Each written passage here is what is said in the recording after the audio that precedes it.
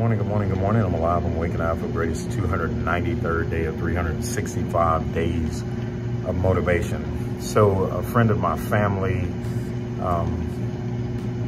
just passed away at age 60. And I guess the only thing I can think is,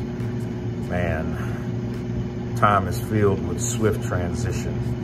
The scripture talks about how life is but a vapor. It's only a vapor. And so if you wonder how a person can remain positive in a world like this where there's constant death and stuff going on, it takes work. But then every now and then there are these reminders that, man, I just gotta live.